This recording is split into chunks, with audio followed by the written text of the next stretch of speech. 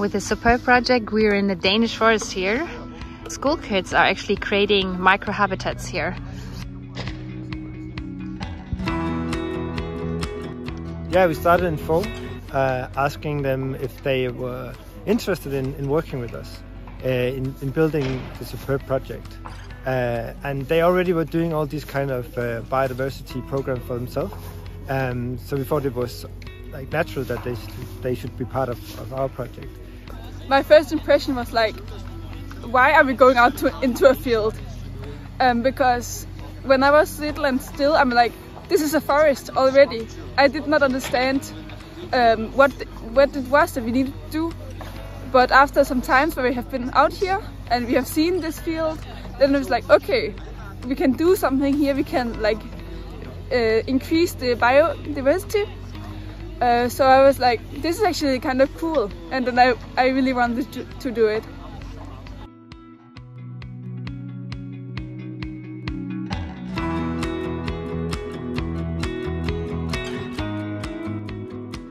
It's nice to be able to give them not only just hard theory in a classroom, but actually be able to take them out and have them work practically with all this theory that they are learning. Also that we are not just doing this as a one-time thing, but we can actually build on it. So year after year they can actually come back now and see the process. The ringing is gonna take a long time before it's like in a year all the, what would you call these needles? The needles will be gone in a year, but so it's gonna be a long process, so we do some extra stuff to make it go a bit faster. Yeah. We're sort of maiming them a bit. We just learned that if we cut like a ring around the bark and like a little bit into the tree, then we cut off the water circulation, which slowly helps the tree deform and die, so critters and stuff can eat it.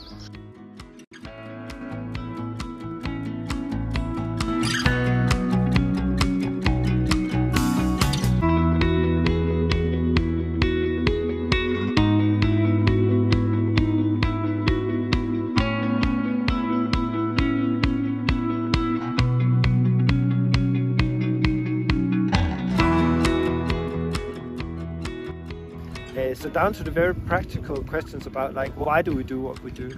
They seem to ask this a lot. Some of them like concerned that we are, are we cutting down too many trees? They need to like know why are we cutting down so many trees and which trees. But then we actually start again being practical about it. We can actually go and look at the trees, like what are considered sort of invasive species here in Thy. Tell them about why we need to remove them, and for them to see it and then be able to work on it as well makes those concerns less. We learned a lot in the school about how these trees doesn't do anything, and how we need to make it more like there's a tree here, there's a tree here, not on the straight lines. So it was really fun trying to make this biodiversity instead of just looking at a forest and be like, this is a forest. No, this is actually not a forest.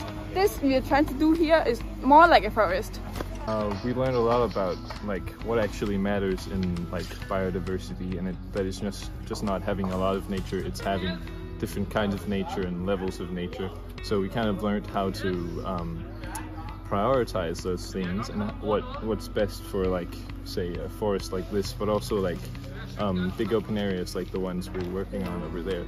And with a lot of help from the people helping us with this, but also in our biology and our geography, we learned a lot about like different types of stuff. So generally just like having a new perspective on nature and how it affects us and how we can affect it to be better. And I think that's what this is all about. Like we are in this big transition period right now, especially here in Thy where we are at, where most of what we consider the landscape to look like will change, and to bring these kids into this change and actually have them teach us how this change should look like. And we can actually also learn, like this for instance could be a really interesting gateway to the rest of the project because it is so visual. That's something they have taught us and taught our biologists, that this could actually also work. We have been looking at their plants and discussing, are they efficient enough? when we had that discussion, we were actually talking about some of the things that we do to increase the biodiversity is on a really holistic scale when it comes down to the individual sort of micro-habitat. You can actually put a lot of different tools to use, and it doesn't really matter the precision of it.